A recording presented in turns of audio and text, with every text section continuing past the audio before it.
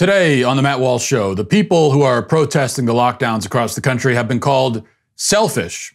The interesting thing is that most of the people making that accusation have themselves jobs and an income. So isn't it rather easy when you have a job and an income to call people selfish for wanting their job and income back? Also, 5 headlines including Trump's immigration moratorium, which was just announced, and apparently fake flyers for an anti-lockdown protest, a fake anti-lockdown protest meant to discredit the anti-lockdown movement, have been making their way online. So we're going to talk about that. And finally, in our daily cancellation, I have to once again, unfortunately, cancel someone who is very near and dear to me. So we'll get to that coming up. But first, as I said, thousands of people across the country have taken to the streets to protest the draconian lockdown measures that have destroyed the economy and millions of lives along with it, which is this development should not be a surprise to anyone. Anyone with 2 brain cells saw this coming. Now, many in the media seem to be perplexed about this development. They just can't understand why people will be protesting because they themselves are doing quite well. They're still pulling an income. They can still do their cable news hits from their home studios, and so they figure, what's the big deal? They can't imagine why anybody would be so upset about being asked to stay home and watch Netflix and play video games, as in fact Patton Oswalt, the famous comedian, said in a tweet where he was complaining and making fun of the protesters and saying, all you have to do is stay home and play video games and watch Netflix. But those who lack the privilege of media personalities or famous comedians may find that Netflix and video games, if they can afford those things at this point, are paltry comfort when they return home from waiting in line at a food bank for 6.5 hours. Now, agree or disagree with the methods of the protesters, the fact is that any reasonable and decent person should at least understand why they are protesting. You should at least be able to sympathize with what has motivated them to take this step. In the past month, 22 million people have lost their jobs. And that's just the tip of the iceberg, plus another several million who didn't qualify for unemployment or haven't applied or couldn't apply because the websites are crashing from all the traffic to them. Now, contrary to how some, including Dr. Fauci, have characterized it, these numbers, 22 million unemployed, this represents more than a mere inconvenience. This represents Americans who have lost everything. And not because of some natural disaster or some act of God, but because the government has forbid them from going to work. Now, you might say that the reason why they've lost their job is because of the coronavirus. No, that's not the reason. That's not the reason. The reason is, the direct, immediate reason is that the government said you can't go to work and shut down their business. There was a woman at a protest in Maryland. I think I showed this picture yesterday, but she held a cardboard sign saying she wanted to save her business and I need to work to live. That's what the sign says, and that's why she's at the protest. Now, Democrat politicians will call that woman selfish. And talking heads on MSNBC, as one talking head did, said that the protesters are part of a death cult. And so I guess they would say of that woman, she's in a death cult. But it seems to me that she's a woman trying to salvage the business that she's poured her sweat and blood and tears into. And so that's what she wants to do. And she wants to survive. And those seem like perfectly reasonable goals, if you ask me. You can disagree with her approach if you want, though honestly, I don't see any problem with her approach. It's a very American approach to go and protest and make your voice heard. But to sneer at her and other protesters, as so many in the media have done, is morally repugnant. And meanwhile, these people are trying to pretend that they have the moral high ground, that they are the selfless ones who are so concerned about sick people, and so they're the selfless ones. The selfish people are the ones who are protesting the lockdown. But the truth is the opposite of this, because almost all the people, at least in media, who are making this criticism, they still have jobs and an income. So what they're saying is to the protesters, I want you to be unemployed. I want you to be forced to go to a food bank so you can feed your kids, so that I can feel safe and so that my family can feel safe. Now, you can argue that all you want, but don't pretend that you're being selfless. That is a selfish position where you want other people to suffer and sacrifice for you. So I would like to propose an unofficial rule for any further discussion of these protests and lockdowns, the lockdowns that prompted them. Before you give your opinion, you should first have to reveal whether you still have an income yourself. Before you go on to say how you feel about the protests, how you feel about the lockdowns, you should begin by saying, I still have an income, or I don't have an income. But that should be the first thing out of your mouth. Because the rest of us would like to know if you are earning an income while you smear your fellow Americans for wanting to earn an income. It is, as I said, rather striking that the loudest voices in favor of the shutdown are primarily people who have lost nothing because of it. It's bad enough for those who've lost nothing to wag their fingers at those who've lost everything, but to call them selfish? That just takes hypocrisy to a whole new level. Now, since I am proposing this rule myself, I should disclose the fact that I myself am a media personality. I'm still earning an income. In fact, the lockdown has been a relatively light burden on my family. I have lost money from it, not a not insignificant amount of it, but I'm still making money. I still have an income. We already homeschooled our kids, and so there was no real adjustment there. We live out in the country. We got plenty of space for our kids to go out and play. I can even still do the main recreational thing I like to do, which is go fish. I can still do that. At least in my state, I'm still allowed to. At least where I currently live, I'm allowed to do that, or at least they haven't stopped me from doing it. I personally tend to be a bit of a hermit anyway, so isolation from the general public for me is no great horror. So that's the position I'm in. I have an income, got it, and I'm working from home, and we've had to adjust, but it hasn't been a huge. I wouldn't call it a huge sacrifice for us. Now, if the economy continues to crater and we wind up in a full-on depression, then I certainly will not be immune from the consequences of that. Very few of us will be immune from those consequences. I will not be immune. My family won't be immune. So we could, down the road, we could be in line to make enormous sacrifices as well. But as of right now, I'm doing all right.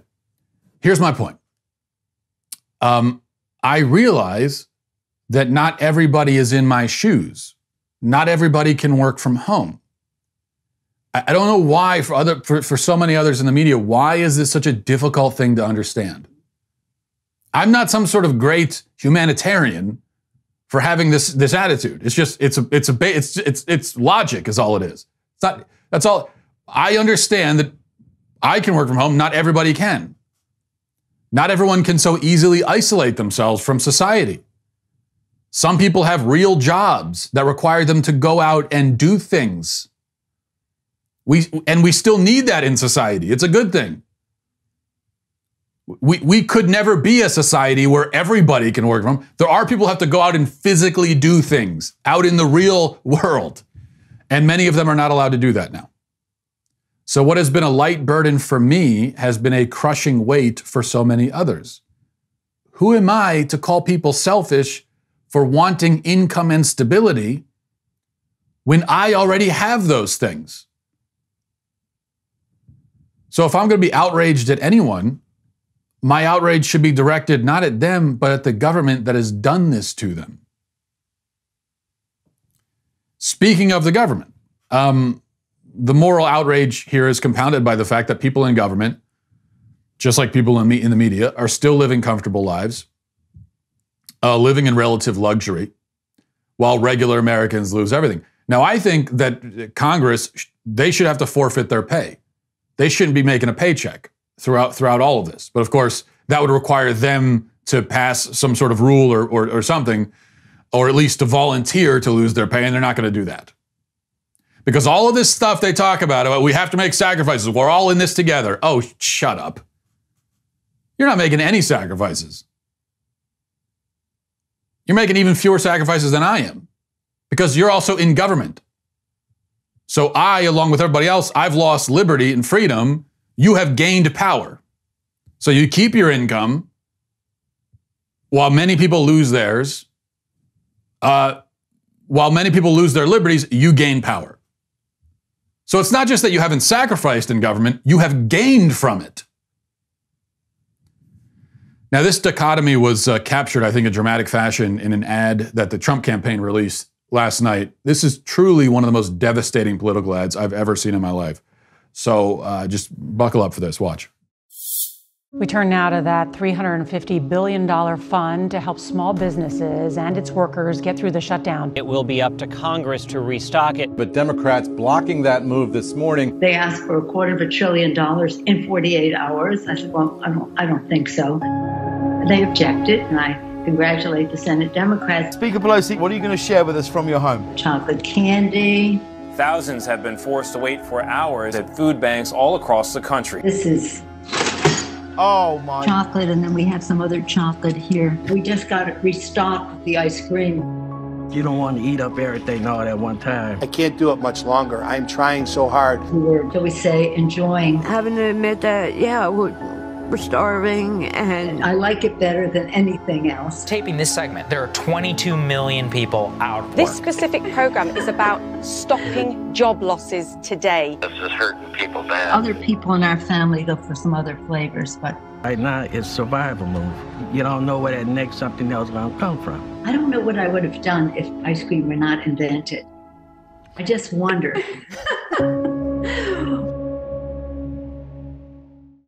Wow. First of all, politically, that is brutal. Brutal, and deservedly so. It captures an important truth, that all of the sacrifices that are being made by regular citizens. And that is it's a pretty profound illustration there when you see this contrast between people who are waiting in lines at food banks that stretch literally miles. Okay, we're talking about lines at food banks that are miles long. And while that is happening, Nancy Pelosi has her $24,000 fridge stocked with ice cream. The people behind these lockdown policies and those who support the policies do not appreciate the toll that these policies are taking on regular citizens. And I think that is a very relevant fact. Here's another great example. As the price of oil was tanking yesterday, Alexandria Ocasio-Cortez couldn't help herself. She has since deleted this, but this is what she tweeted. You can see it right here. "You absolutely love to see it." She says, "You love to see it. Many Americans are going to lose their jobs." And many Americans already have. Now, because of this, many more Americans are going to lose their job. This is going to have a devastating effect, especially in places like Texas and Louisiana. Americans are going to lose their livelihoods over it. And AOC loves to see it. She loves to see Americans losing their jobs. Because it's no skin off her nose. She's still got her job. Everything's fine for her. She's living her life, living her truth. And meanwhile, she sees this as advantageous for her ideological agenda, which is green energy. And this is the attitude that the people in government have. So maybe you begin to see why there are these protests. One other point I want to make about lockdowns and ending the lockdowns and everything, and we'll talk about that in just a second. But first, a word from our friends over at ZipRecruiter. Now, ZipRecruiter, you want to talk about helping employers and helping in the workforce. ZipRecruiter's been doing that for a long time. And that's why, rather than the typical advertisement, they've got a special message that they want to pass along to you and to everybody in the middle of this crisis. So here's a message from our sponsor at ZipRecruiter. Right now, we cannot be overwhelmed. We have to work to keep our loved ones safe and protect our communities. We have to work to stay strong, to stay connected, to stay focused. We have to work to inspire, to innovate, to build new solutions. But for all this to work, we have to work together. At ZipRecruiter, we connect employers and people every day, but today is different. We are partnering with first responders, government officials, the medical community, the innovators, and manufacturing, transportation, and food distribution industries to make sure we are finding the right people for the right job right now. Let's work together. ZipRecruiter.com/work together. All right. One other point I wanted to make about these lockdowns and specifically ending the lockdowns, because an objection I keep hearing is that Well, we let people go out. Maybe there may be people, there are lots of people, certainly, who want to go back to work so they can feed their families. And as the argument goes, okay, that's all well and good, but and maybe you want to take on that risk, but now you're forcing other people to take that risk because you're going to spread it to them. And so isn't that, so that's not fair. Right? And this is the response to the argument that people should be allowed to take on a risk if they want to, so they can work and feed their families. There are all kinds of risks that we take in life. And generally, we let adults decide if that's a risk that they think is worth taking. But the response is, aren't you forcing other people to take the risk too because you can spread it? And that's why I want to say that while just to clarify here, and I think I can speak for most people who support ending the lockdowns, I haven't heard anyone take the opposite view on this. So this is my view. We end the lockdowns, allowing people to leave their homes again and, most importantly, go to work so that they can support their families. That's the position. That's what we're advocating. Allowing people to leave their home. Here's the point. We're not saying that people should be forced to leave their home. I certainly don't think that. I don't think you should be mandated to leave your home. I just think you should be allowed to in the United States of America. And especially when you can't afford food to feed your kids. So I think that really addresses that concern, doesn't it? Of someone going to work, taking the risk, but then spreading it. If you don't want to leave your house, don't leave your house. If you want to stay locked in your home for another 6 months or year, you're free to do that. If you can find a way, right? If you're making it through the lockdown okay right now, you're working from home or whatever, and you want to keep doing that, keep doing it. So what's the problem here? People who want to leave their homes and participate in society can. And if you don't want to, and I don't even mean this in a combative way. I really, this is very sincere. If you're still worried about it, you're still afraid, maybe for good reason. Maybe you have pre-existing conditions. Maybe you're in one of the vulnerable categories. Well, in that case, I wouldn't blame you at all. I think it's a very good idea to stay, even if the lockdowns are lifted. Maybe you stay for as long as you can, depending on your situation, depending on what your pre-existing condition is, right? Depending on where you live too. So there are a lot of factors that work into this. But if you're in that category, then maybe you stay home. You continue to self-isolate. And I also think, as I've said before, that people who are in those vulnerable groups, we should keep helping them, and the government should help them. And it'd be a lot easier to do rather than giving checks to everybody, even people who don't need it. If we can be a lot more targeted in our approach, helping people who actually have to stay home because of pre-existing conditions. Okay, so I think that kind of addresses that issue, that those people can continue to self-isolate. As I've said many times, nursing homes should remain locked down, of course, for the foreseeable future, because we know how devastating this has been in nursing homes. And then anybody else. Maybe you don't have a pre-existing condition. Maybe you're younger and healthy, but you just are afraid of it. You don't want to go out of your house. Well, I'm not saying you should be forced to. You could stay home too. The people who feel like they need to or want to get back out and resume their lives should be allowed to do that. All right, let's move on to news headlines. Number one. President Trump sent out a tweet yesterday with an announcement. In light of the attack, this is his tweet, it says, in light of the attack from the invisible enemy, as well as the need to protect the jobs of our great American citizens, I will be signing an executive order to temporarily suspend immigration into the United States. This apparently will be a moratorium on immigration through the southern border. Obviously, it makes sense to do this. My only problem is that he didn't do it 2 months ago, but or maybe even 2 years ago, frankly. But the general idea is clearly good. Now, of course, as you might expect, some on the left are calling it bigoted, yada, yada, et cetera, and so forth.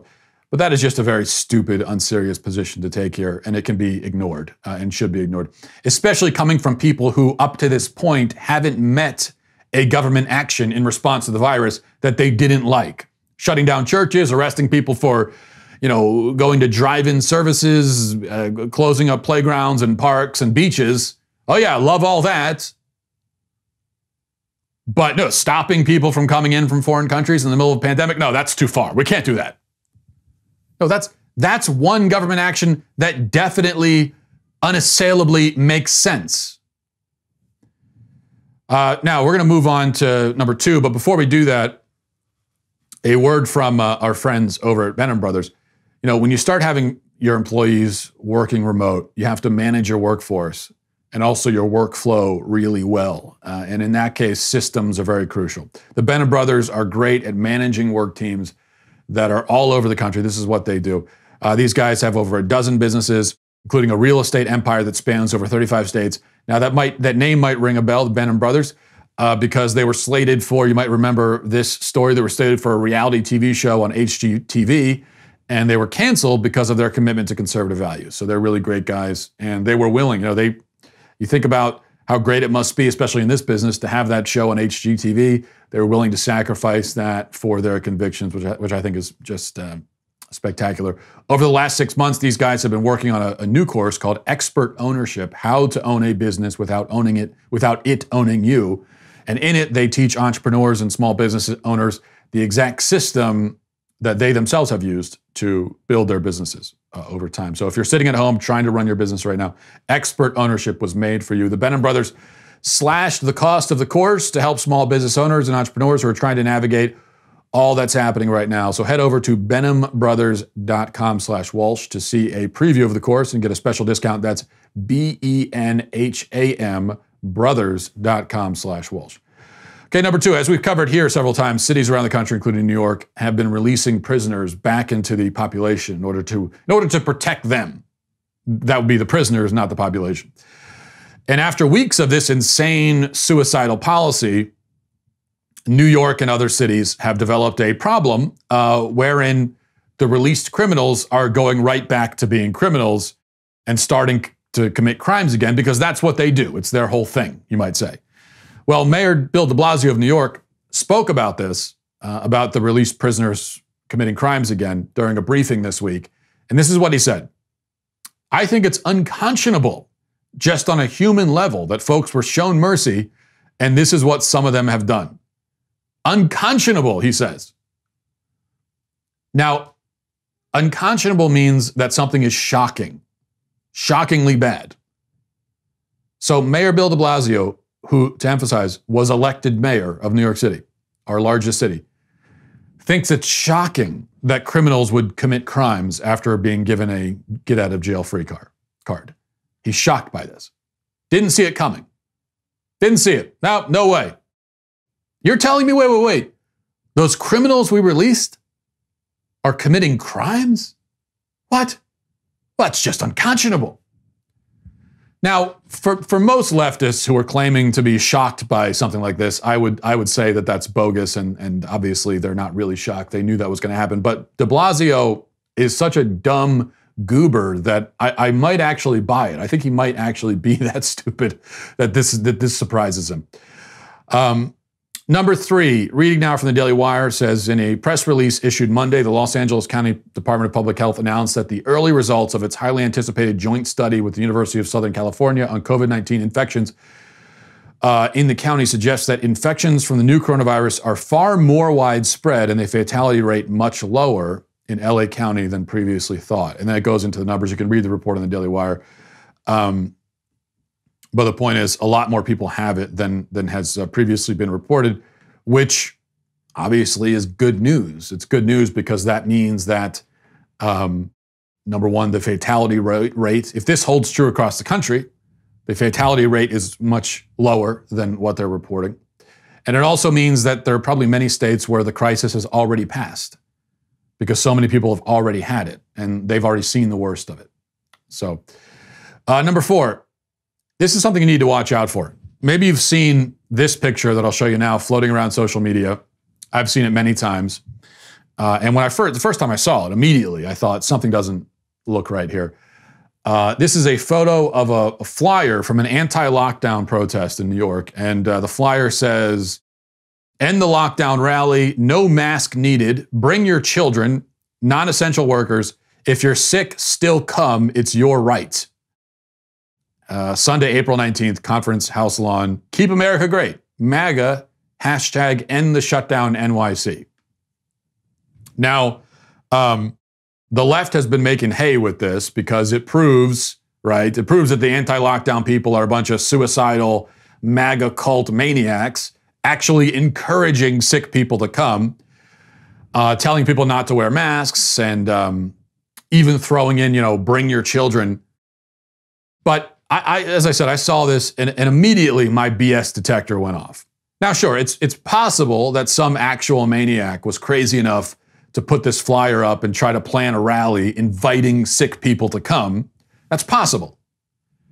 But it is not very likely.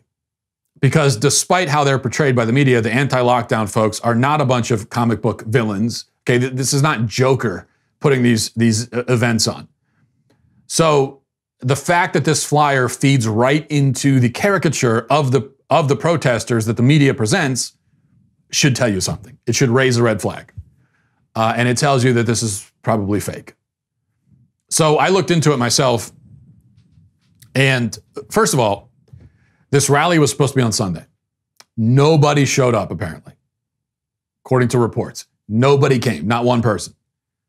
Now, if this was a rally actually being organized by some group or some person, they at least would be at the rally.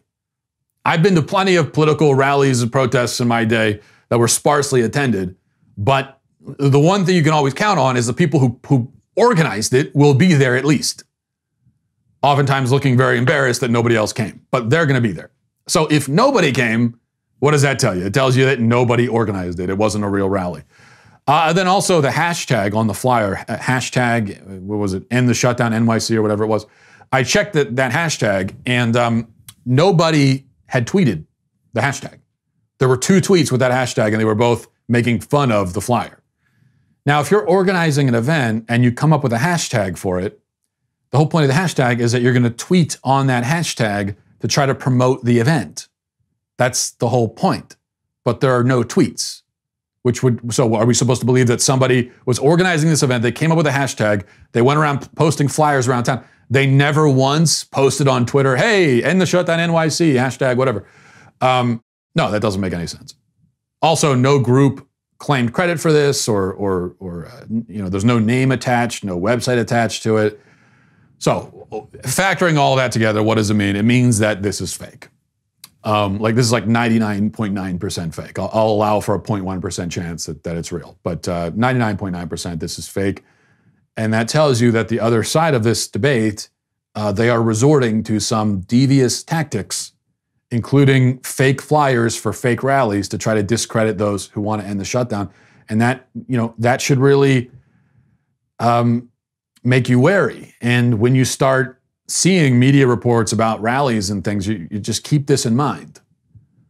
If you see footage of a rally and you see somebody with a really inappropriate or weird or crazy looking sign or something, you have to think, is that person actually part of that rally or is that someone who's there to discredit?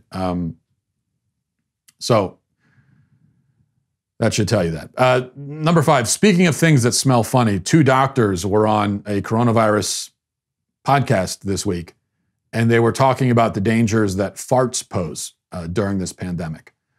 Now, one doctor, Dr. Swanin is his name, he said that it might be possible for the virus to be spread through your southerly winds, which is why it's recommended that, and this is very important, the health recommendations here are that if you're going to fart, make sure you wear pants. Which is so it might be there's a little bit of a burden there, but again, we all have to make sacrifices, and so generally, if you're out in public, you want to be wearing pants anyway, but especially during these times, I would say. Now, this is what the doctor said: "Quote: I think that what we should do in terms of social distancing and being safe is that you don't fart close to other people, and that you don't fart with your bottom bare." So we're talking about fart social distancing, social fart distancing. Anyway, this is one measure that I can certainly get behind. Or rather, I guess I'd rather be out in front of it. But anyway, this is all to say, we need to quarantine Eric Swalwell ASAP before it's too late. Moving on to your daily cancellation. Today, I'm once again, unfortunately, going to have to cancel. I hate to do it. I really do. But I'm going to have to cancel my wife again. And this is, I think it's the second or third time I've canceled her on the show. And I'll tell you why. And you're going to agree with my decision once you hear what she did. So yesterday, I had the brilliant idea to give both of my sons a haircut. I was going to give them a buzz cut. Okay. 3 years old and 6 years old are my sons. And they both look, at this point, because they haven't had a haircut like the rest of us, and so they look like they're wearing mops on their heads, or maybe some sort of woodland creature crawled on top of their heads and died. And so I said, this is not good. It's not good for their self-esteem. It's not good for me because I have to look at it. It's not good for hygiene, and the coronavirus can hide up in the hair. I've read that too. So I said to my wife, I'll cut their hair. Now, I happen to be a celebrated stylist, so I figured this idea would go over well with my wife, but she recoiled for some reason. Actually, she refused to allow my oldest son to go anywhere near me with when I had the clippers, because Luke, my oldest, has blonde curly hair, which my wife is very protective of. In fact, he didn't get any kind of haircut, even a professional haircut, I think until he was like 4 years old. And so by the time he was 4, he had like these long golden, he looked like a hippie with a perm. He had this ridiculous looking hair. And finally he got a haircut. So she said, I can't cut Luke's hair, but my youngest son, Jeremiah, was offered up as a sacrifice, much like Abraham offering Isaac. My wife offered the 3-year-old up to the slaughter. But she doubted me the whole time. She critiqued, harassed me. And it is for this doubt, this lack of faith, this lack of loyalty, that she is being canceled. And ultimately, she was put to shame because my son's hair turned out beautifully. Honestly, the kids never looked so good. I was masterful. I discovered within myself not only a natural ability as a hairstylist, but frankly, a passion for it. I think I might quit my job and become a hairstylist full time. I just discovered this is something I'm very good at. So here, take a look. Here's a picture. I blurred out his face because I don't want his face on camera. But I just want you to see the work that I did. This is the haircut. That's pretty good, you have to admit. Notice the fading of the sides, the way I blended it all together. They spend 10 years teaching this in hairstylist school. 10 years. I mastered it in 5 minutes. And you can see he has kind of the edgy sort of styling that I did up top there, kind of a messy, spiky, but still classy look, right? So it looks like he's ready for a business meeting, but he's also ready to go out and play on the playground. And that's kind of what I was going for. So I just thought I did a fantastic job. And now my next goal is to give my daughter a haircut. I don't know if that's going to go over well or not, but the point is I have a real passion for fashion and a skill. And so that's why my wife is canceled. And you know what else is canceled? Bad hair. All right. In this house, bad hair is canceled. Okay, now we go to emails, and I got a why I'm wrong email here. Now, I feel like it's getting repetitive here with these coronavirus emails telling me why I'm a monster who wants to kill the elderly. But it's the same point repeated over and over again. This is from Justin. Says, "Hi Matt, I've been very disappointed with your coronavirus takes recently. It's hard for me not to see it as highly selfish. Yes, you're young and healthy, but not everybody is. If you're going out in public, and you have the virus, you could be directly killing multiple people. Would you press a button to kill 3 people just so you can get your normal life back? That's what it's like."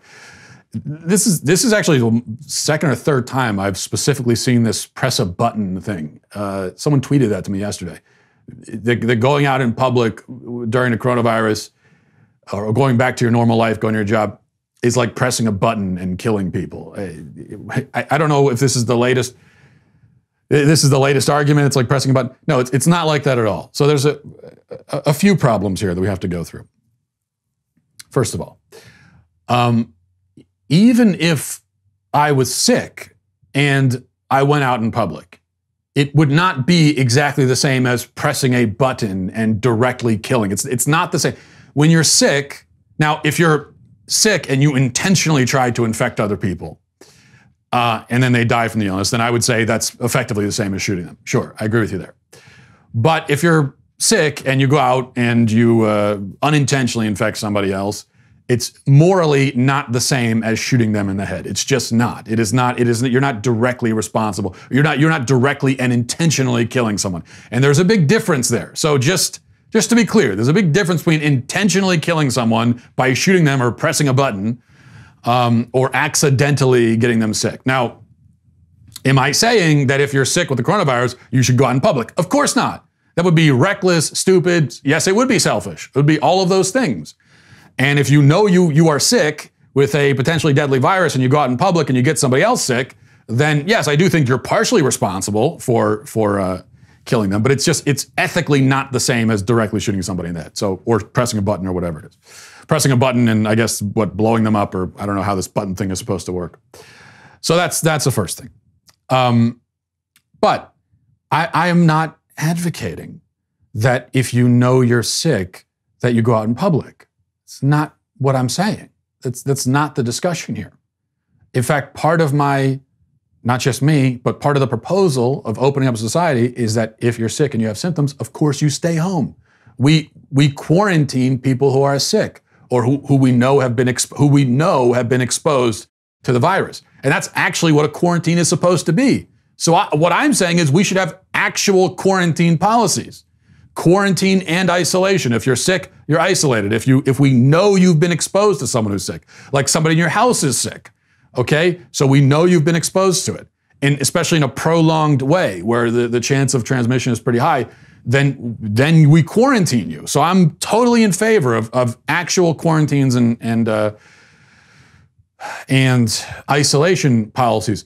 What I'm not in favor of is a blanket policy imposed by the government, locking everybody in their homes, even people who, for as far as we know, are healthy, people who we have no reason or no evidence to think that they are sick or that they've been exposed, and then in the process cratering the economy and causing millions of people to lose their jobs and causing them to have to go to food banks and everything else. Okay, that's what I'm against. That's my issue. And as far as the risk of infecting somebody else, listen, I go back to what I said before, that anyone who does not want to take a risk, and if we do this right and we're smart about it, it's not a very significant risk. Now, I realize that people, as far as we know, pre-symptomatic people can still spread the virus. We don't know how effectively they can spread it, probably not very effectively. But we can do it. We can go a long way to stopping the spread by keeping people who have symptoms at home. And so if we do that, we still practice social distancing. I'm in favor of wearing masks, especially in certain environments. I don't think you should have to wear a mask when you're walking down the street or going for a jog or something in the park. But if you're in a crowded environment, I think it makes sense to wear a mask, of course. And so if we do that, we keep the elderly people at home, people who are especially vulnerable, we keep them at home. And if you yourself don't want to go out, you don't want to take that risk, you don't have to. You're welcome to stay home. And that means that everybody who's out and about in society, it's because they've decided that it's worth it to them. It's worth it to take that minimal risk. Maybe it's worth it because they just want to go about their lives. Maybe it's worth it because they feel like they have to work to live, which I totally understand. And there we go. And so I think that this idea that it could be spread to someone who has no interest in being out in society and taking the minimal risk, well, I don't see that because they can still stay home. So what exactly is the issue here? I don't see it. But thanks for the email, and we'll wrap it up there. Thanks everybody for watching. Thanks for listening. Godspeed.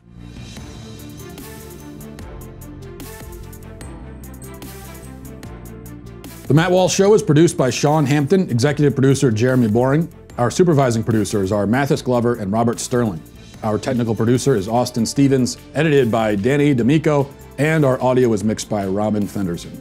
The Matt Walsh Show is a Daily Wire production, copyright Daily Wire 2020. Even left-wing mayors are beginning to admit the experts got it wrong. Way more people have the virus than they thought, way fewer people are dying from it, and the lockdowns likely aren't doing very much to stop it at all. Then, the price of oil plummets to negative $40. Cancel culture claims another scalp, and Kim Jong-un might be brain dead. All that and more. Check it out on The Michael Knowles Show.